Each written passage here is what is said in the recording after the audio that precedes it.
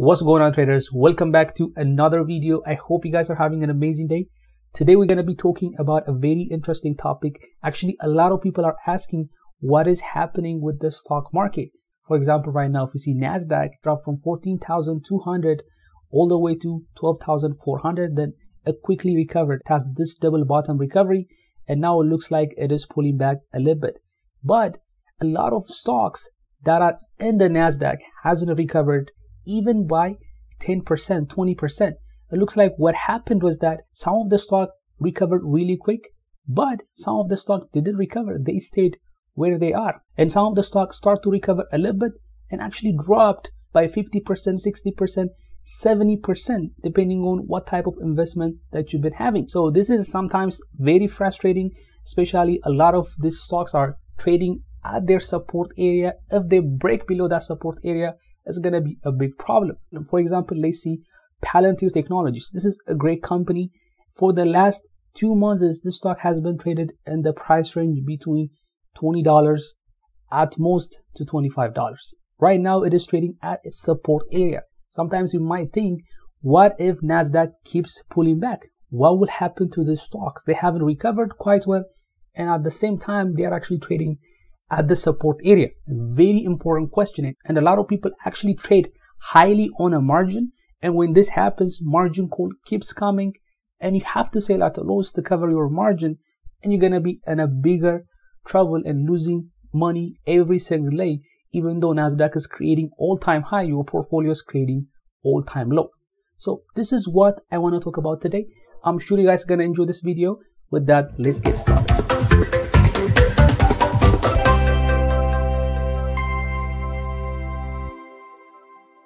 Welcome, traders. Thank you for taking time to watch this video. Please do not forget to smash that like button and subscribe to this channel. It will help us big time. So today we are talking about these stocks that are literally trading the same way the past 2 months. I can give you a lot of different examples. But before talking about these things, I really want to share a video with you by Peter Lynch. How do you overcome situations like this? And how do you handle a lot of uncertainty, fear, and speculation in the market? I'm sure you guys are going to enjoy this video. With that, stay tuned. Excuse me. There's a lot of times people buy on the basis the stock has gone down this much. How much further can it go down? I remember when Polaroid went from 130 to 100. People said, "Here's this great company, great record. If it ever gets below 100, just buy every share." And it did get below 100. A lot of people bought on that basis, saying, "Look, it's gone from 135 to 100. It's now 95. What a buy!" Within a year, it was 18. And this is a company with no debt. I mean, this is a company, it was just so overpriced, it went down. I did the same thing in my, I think my first or second year of Fidelity. Kaiser Industries had gone from $26 a share to 16. I said, how much lower can it go? It's 16. So I think we bought one of the biggest blocks ever on the American Stock Exchange of Kaiser Industries at 14. I said, it's gone from 26 to 16. How much lower can it go? Well, at 10, I called my mother and said, Mom, you got to look at this Kaiser Industries. I mean, how much lower can it go? It's gone from 26 to 10. Well, it went to 6, it went to 5, it went to 4, it went to 3.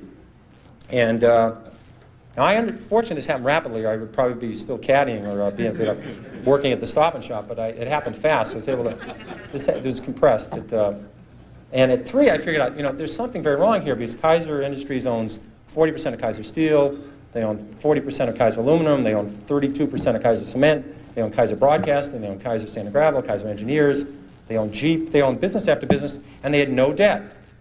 Now, I learned this very early. This might be a breakthrough for some people. It's very hard to go bankrupt if you don't have any debt. It's tricky. Some people can approach that. It's a real achievement.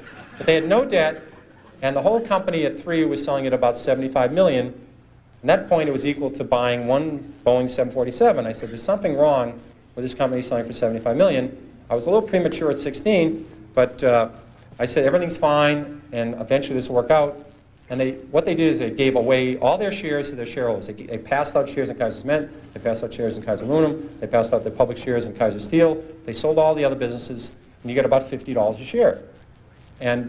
But if you didn't understand the company, if you're just buying on the fact the stock had gone from 26 to 16, and then it went to 10, what would you do when it went to 9? What would you do when it went to 8? What would you do when it went to 7? This is the problem that people have, is they sell stocks because they didn't know why they bought it, then it went down, and they don't know what to do now. Do you flip a coin? Do you walk around the block? What do you do? Psychiatrists haven't worked so far. I've never seen them running in. The psychological psychiatry fund I've never seen listed for with the SEC to make it through as a mutual fund. So they haven't seemed to help. I've tried prayer. That hasn't worked. So if you don't understand the company, you have this problem when they go down. Eventually, they always come back. This one doesn't work either. People think RCA just about got back to its 1929 high when General Electric took it over. A lot of double knits never came back. Remember those beauties? Floppy disks, Western Union. The list goes on and on. People saying it'll come back. Well, it doesn't have to come back. Here's another one you hear all the time. It's $3. How much can I lose? I've had people call me up saying, I'm thinking of buying this stock at $3. How much can I lose?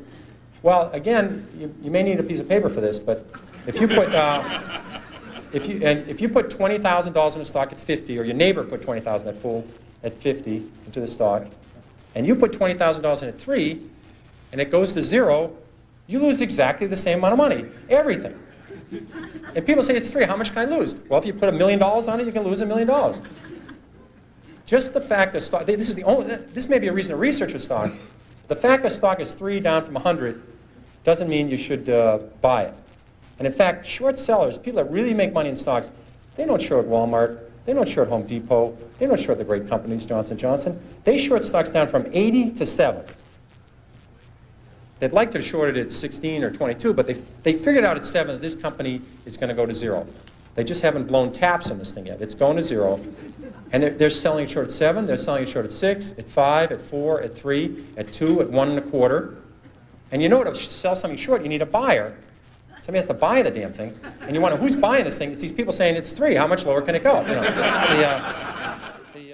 I hope you got the message. I apologize for the quality. This was recorded 20 years back, but it's still very powerful. But moving forward, this drawback is going to make you a stronger investor, someone who really understands where to enter the market, where to exit the market, what strategy that you have. For example, if you ask me, a lot of times on my video, I have recommended when you buy a stock, usually buy at a support area. For example, one of them is Palantir Technology. Another one is CCIV. People are getting frustrated with CCIV, for example. Right now, it is trading at $19.21. Literally, this stock is trading at a support area. If it breaks below that, most likely we're going to see $16, even lower than that. And the same thing goes with Plug Power. Right now, it's trading at $25.40. Anytime it can break below that, and potentially we can see Plug Power at $20, even lower than that, $15, $18. Now, it could be a big buying opportunity, but the question we have in our mind, would Plug Power recover back to $75?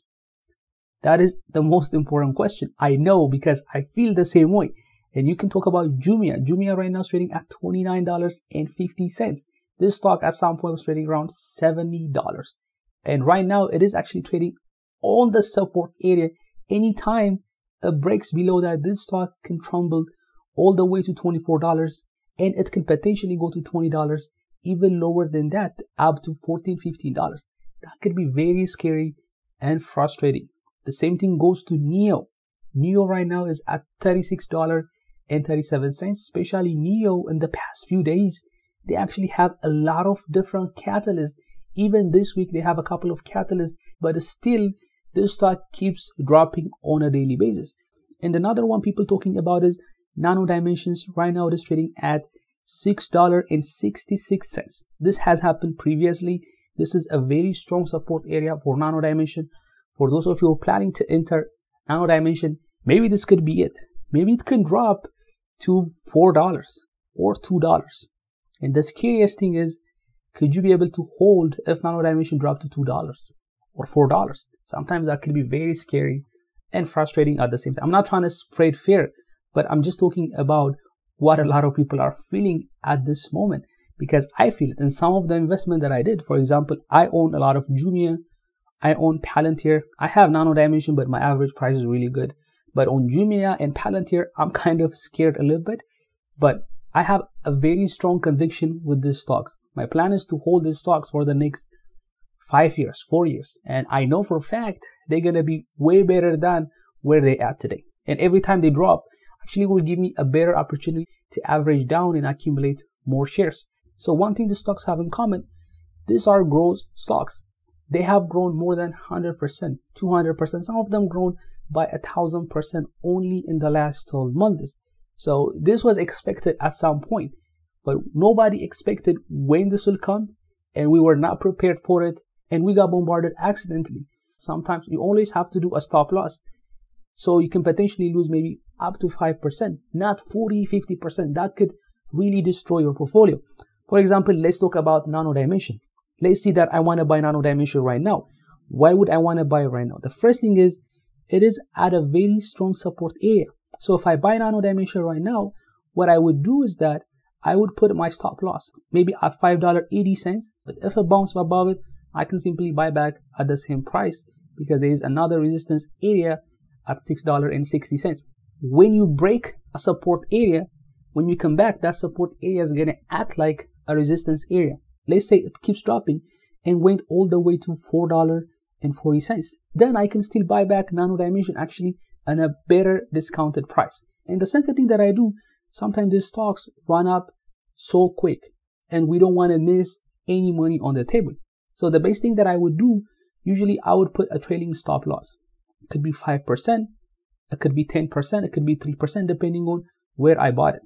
For example, if I bought Black Power previously when it was trading around $25, there was a momentum. So what I would do is that once Black Power reached certain areas, maybe it could be $26, $27, then I can set my trailing stop loss. Even though it dropped 5%, I'm not going to lose a lot of money because my initial investment was at $25. But the day I put money on Black Power, maybe I can go to $22 and put a stop loss. If Black Power didn't go the way I anticipated, then I can trigger a sale at $22 and I will prepare for another good entry point. But if it keeps creating higher highs and higher lows, then I can put 5%, 10%, depending on how much profit you want to make. These things are very small details in the stock market. Not a lot of people talk about it, but they have high importance in investors, especially new investors who has never done this. Let's say I put about 10% or 7% and the trade went off around $60. After that, I don't really care if Black Power goes to $200, $300. I'm not even going to come back and watch it because I know in my heart that is extremely overvalued. So this has to be clear. I actually learned it in a hard way, but it helps big time. So overall, my idea is right now, when you see all the stocks that have dropped massively, there is Palantir, there is CCIV, there is Matterport, a great company, there is Jumia, there is Neo, Nano Dimensions, a lot of them, SunPower, Sunrun, Arrival, Mara, Northern Genesis, all the stocks has been beaten down. Fubo TV, Open Door, MP Materials. So what I would do is that I'm going to do a research on the stocks and see which one is a quality company that has a potential to 10x, 5x, maybe in the next 5 years, 10 years, and put my money there. Because I know eventually they're going to come back. Now the companies for sure, they're going to go bankrupt. They're going to go to $1, $2. And as much as possible, try to avoid those companies. I hope you guys enjoyed this video. Please let me know what you think about it in the comment section below. With that, thank you for watching. I will see you on the next one.